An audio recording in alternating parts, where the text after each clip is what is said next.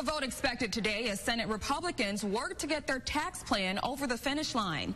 At the center of the Senate plan is a huge cut to the corporate tax rate, which Republicans say will help U.S. workers. The reduction in rates on businesses means that they have more to invest in their businesses, and one of the byproducts of that is it goes into higher wages for their employees.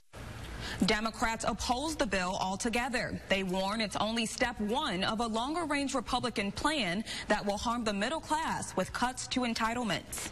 You will not support any cuts to Social Security, Medicare, and Medicaid. Do I have that word from you? I am not going to support any cuts to people who are on the program and need those benefits. There it is. He just told you he's going to cut Social Security.